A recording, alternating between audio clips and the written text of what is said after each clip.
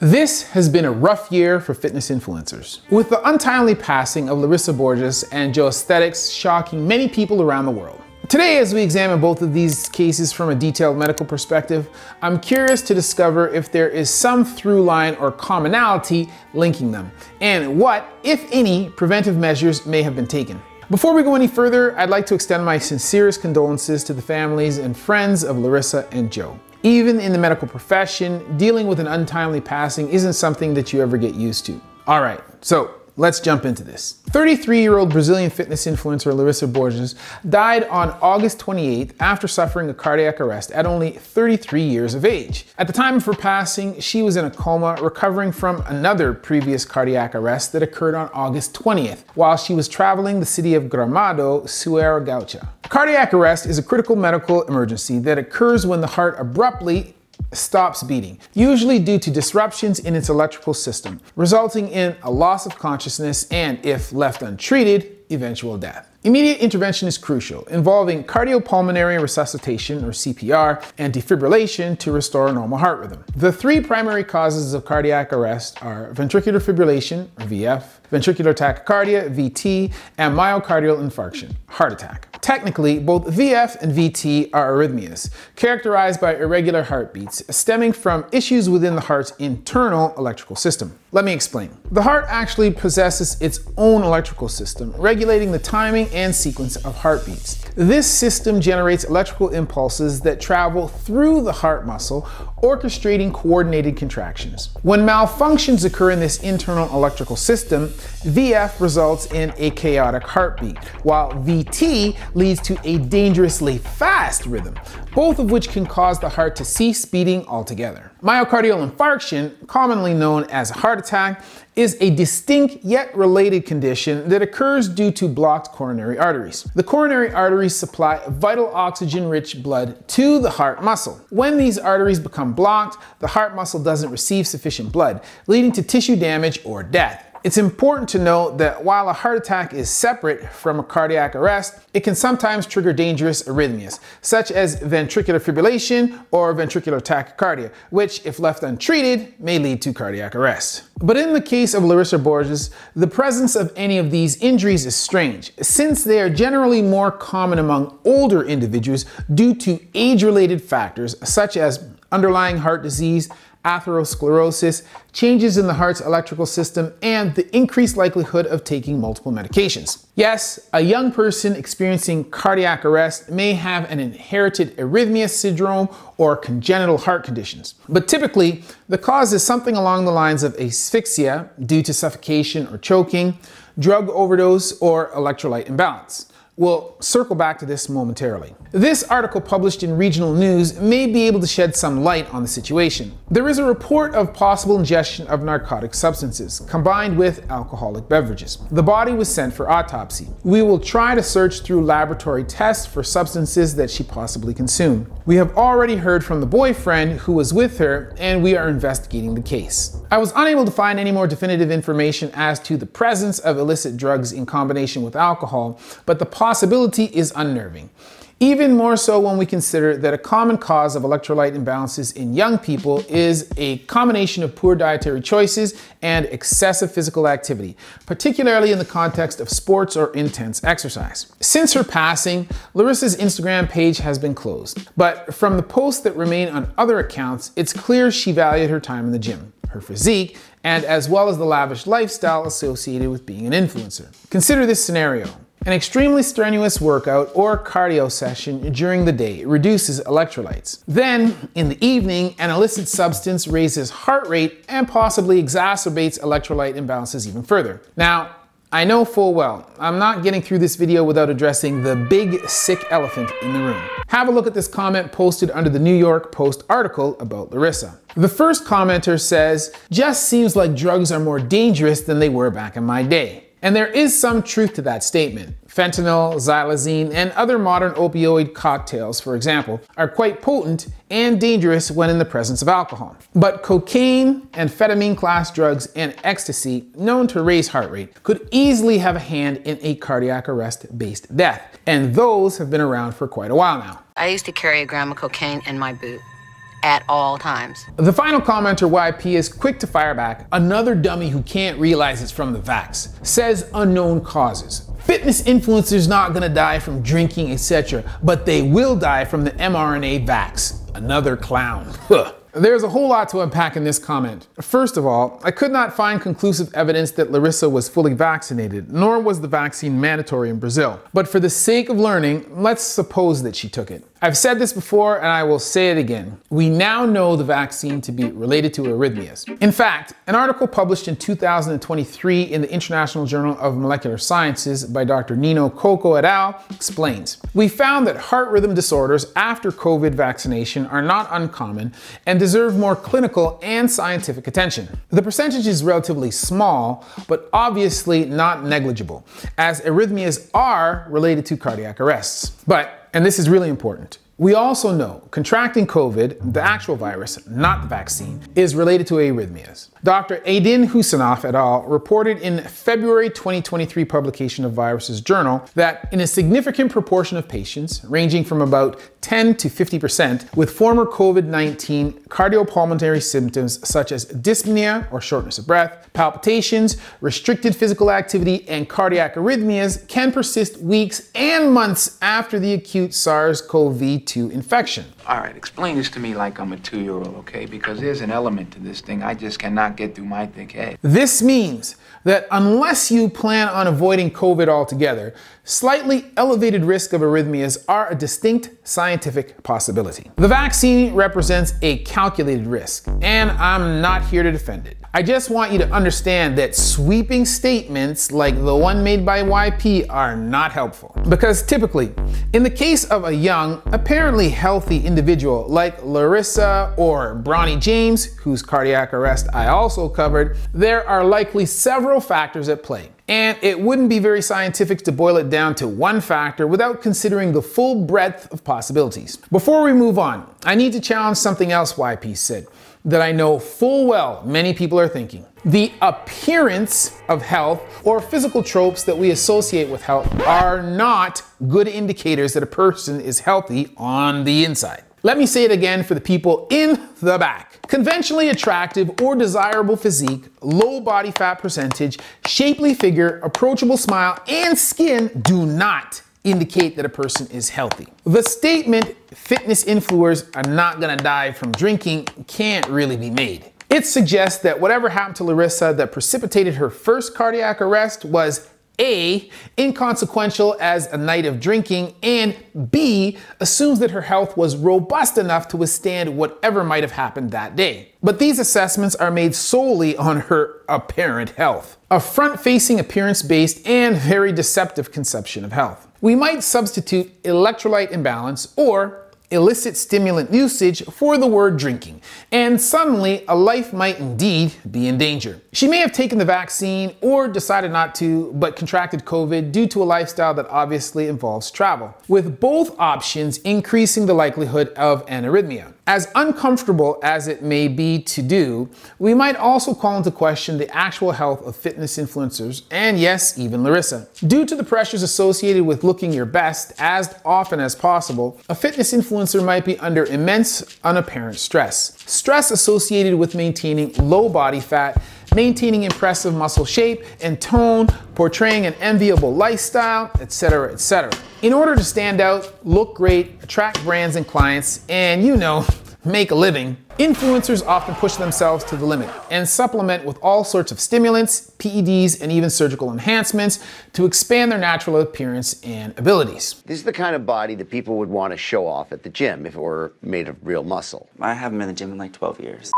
It should be noted that performance-enhancing drugs are used for more than just bigger muscles, as some may think. Dr. Annika Bjornsson et al. Wrote in 2016 article published in Substance Abuse Treatment Prevention and Policy, in general, women appear to prefer doping class agents other than AAS or anabolic steroids, particularly those associated with weight loss, such as ephedrine and clenbuterol. I am in no means pointing my finger here, but as a quick example, let's consider one of the substances Dr. Bjornsson et al. Mentioned. Clenbuterol is technically labeled a stimulant and essentially raises the body's temperature and turns your body into a calorie-burning machine. I was supposed to take this for a month, but I had to stop after 2 weeks. Because I lost too much weight. So yeah, you may lose weight, but since cleanse stimulates the beta-2 adrenergic receptors, which are also found in the heart, it is known to increase heart rate as part of its stimulant effect, which we also know to be related to cardiac arrest. I thought I'd lean up a little bit. I didn't want to end up like this guy. We can't ignore this type of possible correlation, just as we can't ignore the effects of COVID and the mRNA vaccine. As always, I'm trying to encourage a well-rounded research-based analysis in any situation that concerns the loss of human life. Take one trip through fitness influencer Instagram, and you'll know that it is a highly competitive area. And sometimes that competitive environment drives people to do things that aren't exactly healthy in order to fulfill a societal and unfortunately unrealistic conception of health. Not to mention, the cumulative effects of living under this pressure for an extended period of time. As you can see, there are many variables, and we've only touched the tip of the iceberg. Earlier this year, we lost Joesthetics Raynor to an aneurysm at only 30 years of age. An aneurysm is a medical condition that involves the abnormal enlargement or ballooning of a blood vessel, typically an artery, due to a weakened or damaged wall. This can occur in various parts of the body, but it is most concerning when it happens in the brain or a major artery.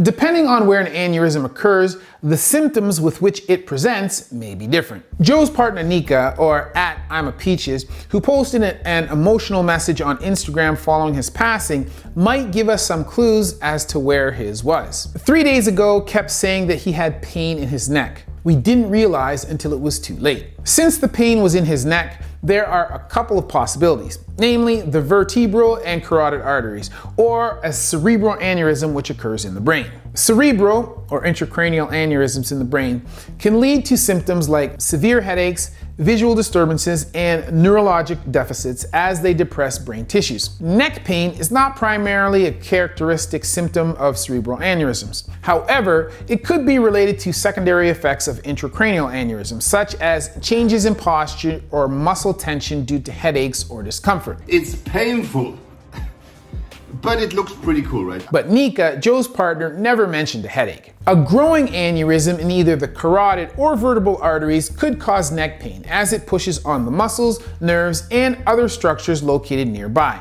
Between the two types, aneurysms to the carotid artery are more common, though neither are particularly common. An article written for the Journal of Vascular Surgery by Karen Garge et al. Tells us aneurysms of the extracranial carotid artery, or ECCA, are rare, with a reported incidence of 0.2 to 5% of all carotid artery surgeries. Unfortunately, if this is indeed what he suffered from, Joe was part of an unlucky minority. That being said, in his case, some other important risk factors were present, which I'll get to momentarily once we all understand how a fatal aneurysm actually affects someone. The process begins with a weakened section of an artery, which begins to bulge or dilate as the weakened wall cannot effectively withstand the pressure of the blood flow, and blood accumulates within the tissue. You may be surprised to learn that if the story had ended there, Joe might still be alive. In fact, many people have aneurysms like the one I've just described. A bulge may be present, but remain asymptomatic if the tissue never bursts or ruptures. As a result, a significant proportion of aneurysms are discovered incidentally during medical examinations or imaging tests for unrelated issues. Not exactly the type of surprise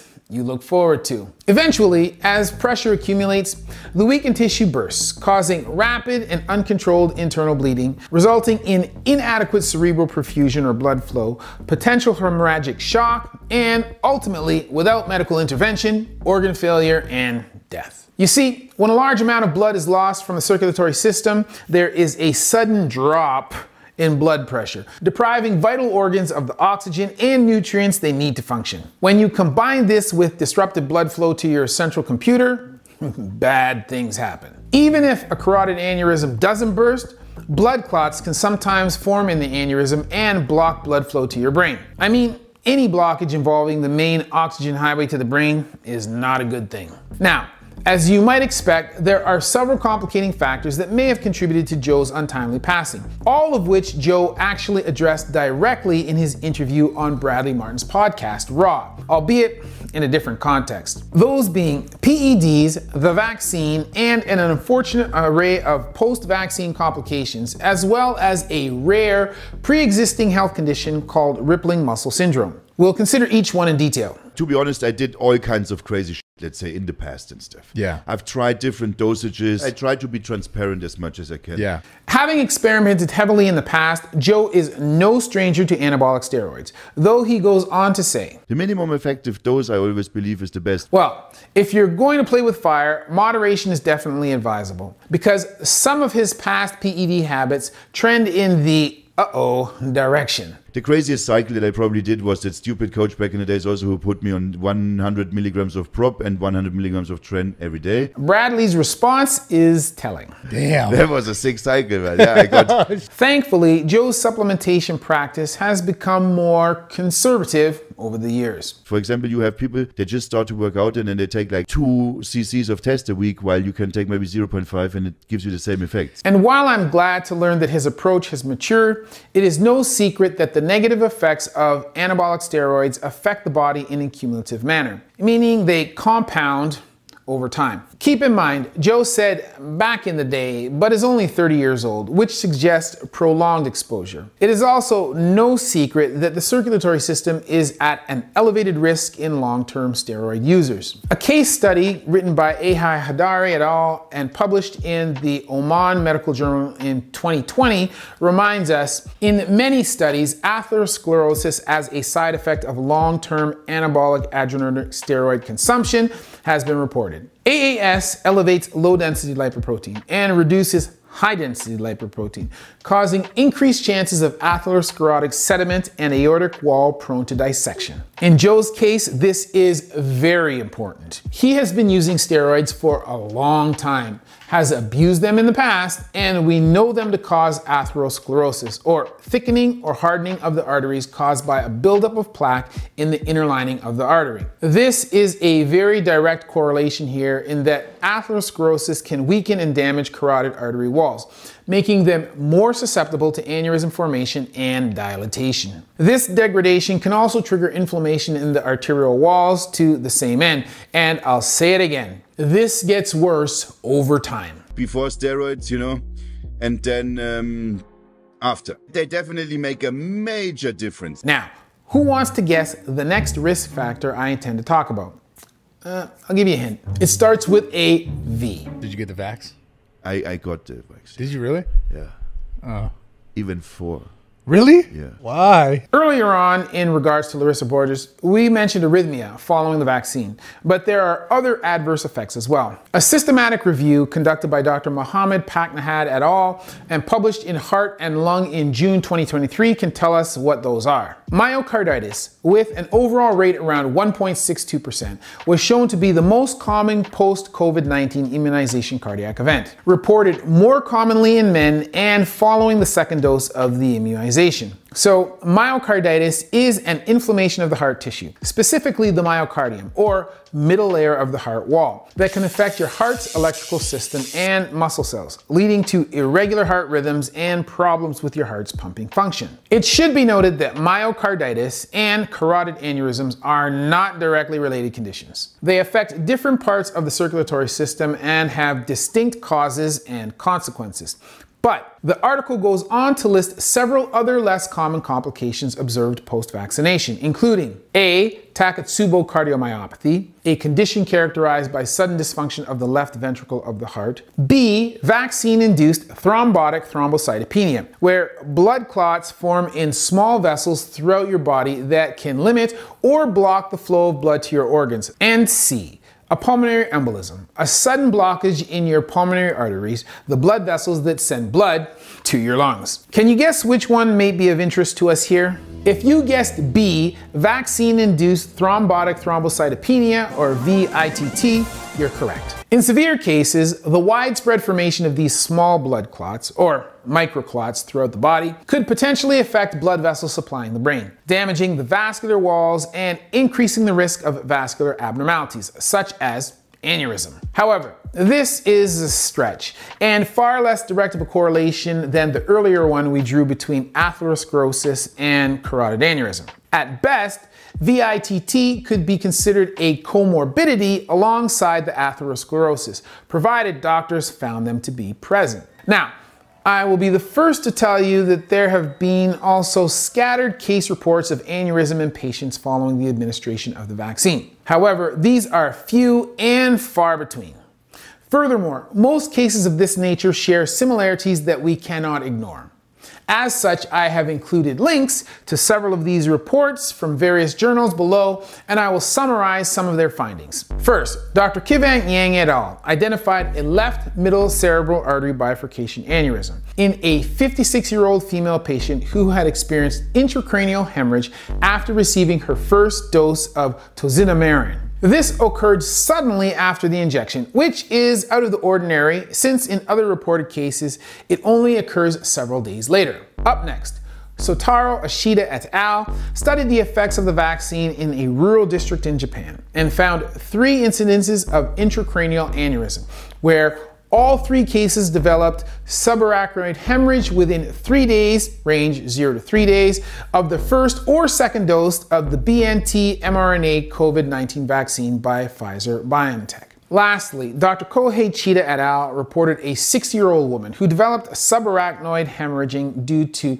vertebral artery aneurysm 1 day following the vax, as well as a 72-year-old woman who suffered a vertebral artery dissecting aneurysm 7 days after the vaccine. Can you see a trend beginning to form? The youngest person thus far was 44 years old, and all cases occurred within days after receiving the first or second dose. Nor were any of the affected arteries the carotid arteries, though admittedly I am only speculating that this is where Joe's aneurysm occurred. Either way, these findings would suggest that Joe dodged the post-vaccine aneurysm bullet, and his injury was associated with other factors. Would you believe me if I told you the plot gets thicker? I went to the doctor and I did my blood work again because I take my blood work all the time, and then I show it to the doctor and we kind of see these particles and I'm like, what is this? For context, Joe had his blood work evaluated after taking the vaccine, where apparently they found vaccine-induced thrombotic thrombocytopenia, which we discussed earlier as a documented response to the vaccine in some cases. Joe's VITT was so severe, in fact, that the doctor urged him towards emergency treatment. And this guy's also big into it. So he's like, you need to do a plasmapheresis now. Plasmapheresis is a medical procedure that involves removing a person's blood, separating the liquid part of the blood called the plasma, and then returning the blood cells to the person along with replacement fluid called plasma substitute or a replacement solution. This process helps to remove harmful substances from the bloodstream, such as toxins, autoantibodies, or other problematic components. It's often used in critical situations like autoimmune diseases or certain poisonings to rapidly improve a person's condition by cleansing their blood. Plasmapheresis can be a life-saving treatment in specific medical emergencies. They poke like a needle into your arm here, like a pen, you know, like thick like this, right? And they take all your blood out, put it into this machine, and then clean it and bring it back. In order to transfer such a large volume of liquid, plasmapheresis does indeed make use of a needle that is larger than a standard IV or intravenous needle. I did it, yeah, twice. I did it in 6-month period, like one time and then the second time. Also expensive as fuck, man. Like, yeah, it's no fun, man. A full course of treatment may involve multiple sessions, which could add up to several $1,000s or more. Supposedly cleaned my blood. I did a D-dimer test, like this determines like the clotting of your arteries and stuff. To be clear, a D-dimer test is a blood test that checks for blood clotting problems by measuring the amount of D-dimer, a protein your body makes to break down blood clots. And after 2 treatments of plasmapheresis in a 6-month span, Joe came back apparently clean. But hold on. Why 2 treatments? Dr. Sukrita Bhattacharjee et al. Wrote in a systematic review published in Springer Nature Comprehensive Medicine, the problem with the treatment of TTP is that although 80% of patients have a complete response to therapy, responders, about 20% of patients relapse after successful treatment of an acute episode, or are refractory to plasma exchange, with persistent thrombocytopenia and high levels of LDH after a complete cycle of treatment. at least 7 days. It should be noted that contracting the actual COVID-19 virus puts one at risk for, you guessed it, TTP, as suggested extensively in the literature. Furthermore, here's an article from before COVID times that shows influenza A infection triggers thrombotic thrombocytopenia purpura by producing the anti-Adams TS13 IgG inhibitor. You heard it right. This phenomenon is not even new to COVID. Here again, as we discussed earlier in regards to Larissa, avoiding the vaccine will not help a person avoid this ailment. Then Joe goes on to say, yeah, I was so shocked, and the doctor was like, you need to do it, man, if you want to like survive after you took these shots, bruh. No way. You need to do this. However, I don't know if the nurse did something weird. This in Thailand, obviously. Yeah. So when she then took out the blood, there was some like a white thing in there. I reviewed this interview segment with Bradley Martin several times to get as clear as possible on the order of events here. What I can tell you is that at some point, a nurse incorrectly identified something that appeared to be a white blood clot in Joe's blood. So they're like, this is what you maybe have. We go to this other doctor, and then I make further testing, and he's like, it was not white anymore. There was no white thing. It was probably air, just like the nurse didn't do it right. When he went to get a second opinion, he found out the first nurse made a mistake. Misidentifying TTP is not a small matter, and we sure as heck can't blame the vaccine for causing something that Joe acknowledges never actually existed. There's these black particles. This is the heavy metal that you have in your blood. Dude, that whole thing just trips me out. Yeah, that was it such a trips. crazy time, man. It is hard to make sense of this timeline, and you may want to refer to Bradley's interview to formulate your own order of events.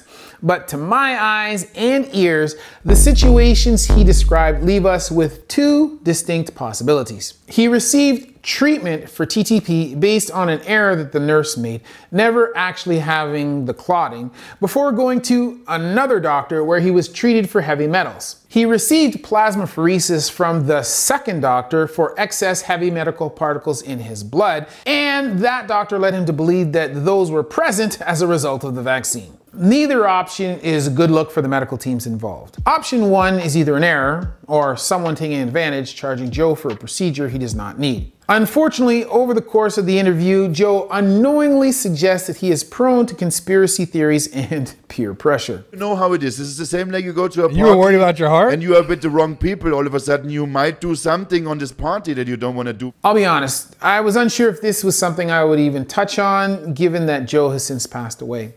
It's just that this type of social pressure seems to play a very big role in matters of public health and safety. Did you get the vax? Why? Adds to the fear surrounding an issue and obscures the facts. We don't need to say where it is exactly, but I was there and my friends say like, we can get it, you should get it, man. And I'm like, You got yeah, peer just- pressured into the vax? Yeah, kind of. Is that what you're saying? Creating a dichotomy among the population. As Joe explains elsewhere in the interview, he was also surrounded by people on the other side of the fence. And then I show it to another of my friends, and there's all kind of hidden websites that you can't get to, but it's like the dark media my kind of God. web. And there's even more conspiracies. For context, he took his blood test, the one showing what we must conclude to be the dangerous heavy metal concentration, and not TTP, to a friend who frequents the dark web, where apparently many hidden websites warn people about this exact problem. Turns out both his conspiratorial friend and the doctor were in agreement. Oh yeah, I was so shocked, and the doctor was like, you need to do it, man, if you want to like survive after you took these shots, bruh. No way. You need to do this. Sounds questionable to me, but for the sake of learning, I will seriously consider this information. Plasmapheresis for vaccine-induced heavy metal toxicity,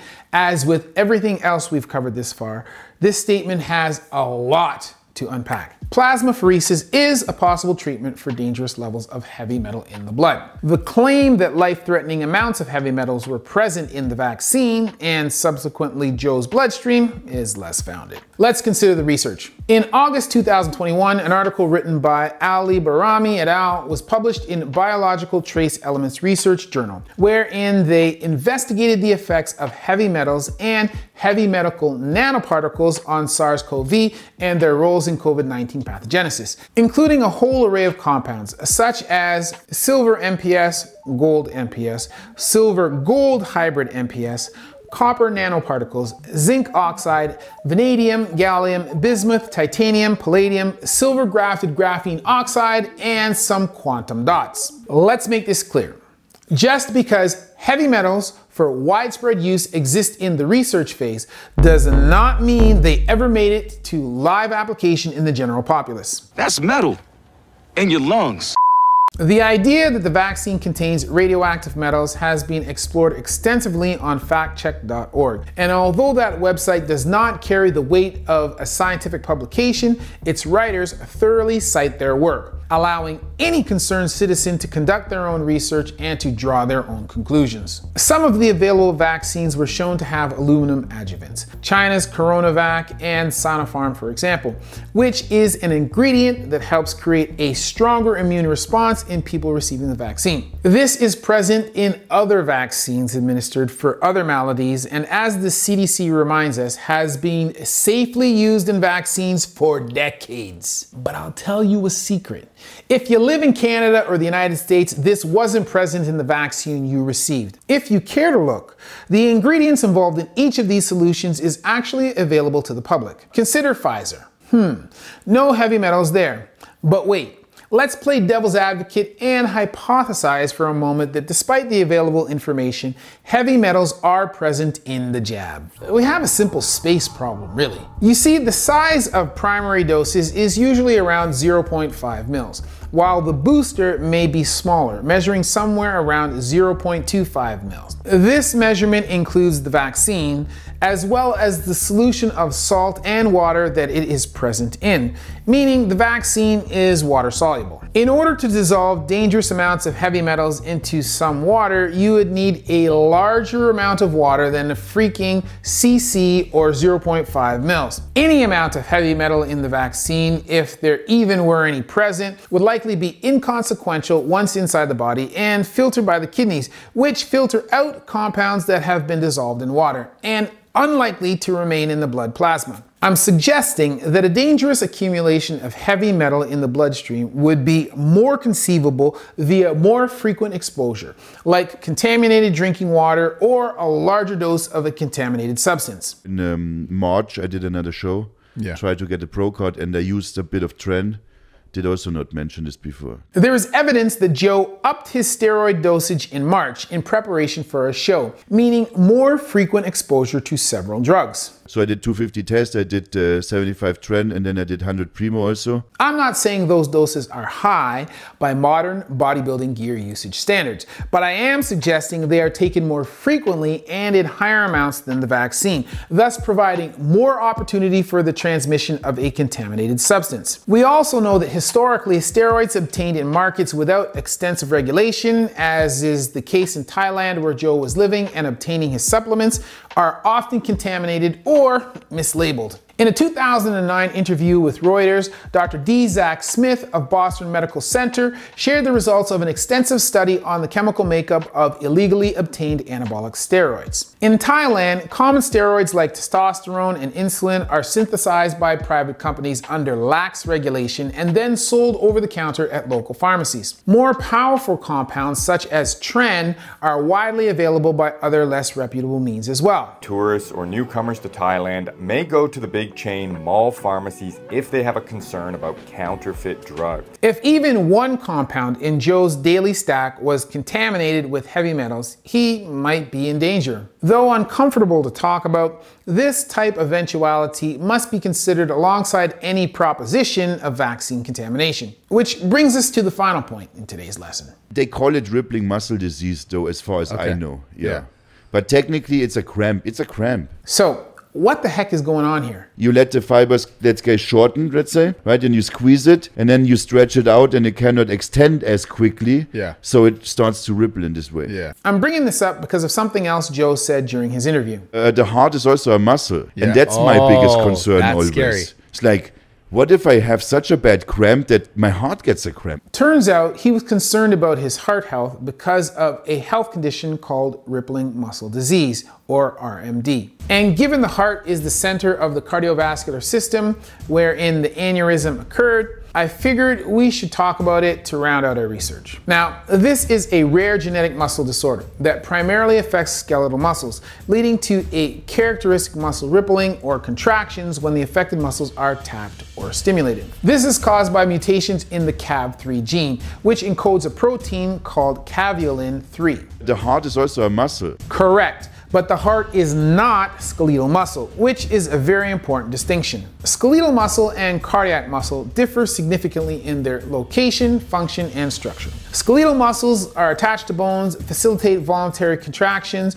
are consciously controlled, can fatigue, and rely on stored glycogen and fat for energy. In contrast, cardiac muscle is exclusive to the heart, maintains involuntary rhythmic contractions necessary for blood circulation throughout one's lifetime. Cardiac muscles are interconnected, fatigue resistant, reliant on aerobic metabolism, and have limited regenerative capacity. With so many distinctions, it cannot be assumed that a disease affecting one will affect the other. Herein, the muscle label is a very broad umbrella. If you take anything away from today's video, let it reinforce the importance of critical reflection and research. Large decisions about health should only be made once all options have been thoroughly explored and investigated. Unfortunately, misinformation, fear, and confusion can sometimes obscure more prominent behavioral concerns hiding in plain sight. Over the course of my research, I came across several examples where Joe or his partner Nika talked about pushing through. So I knew I need to make content and keep pushing. So what I need to do, okay, go gym, look crazy, take videos, upload this, and then support your community. Admirable. As we may consider this approach, I'm getting go-getter type A personality vibes from Joe. Type A personalities, characterized by competitiveness and stress-prone traits,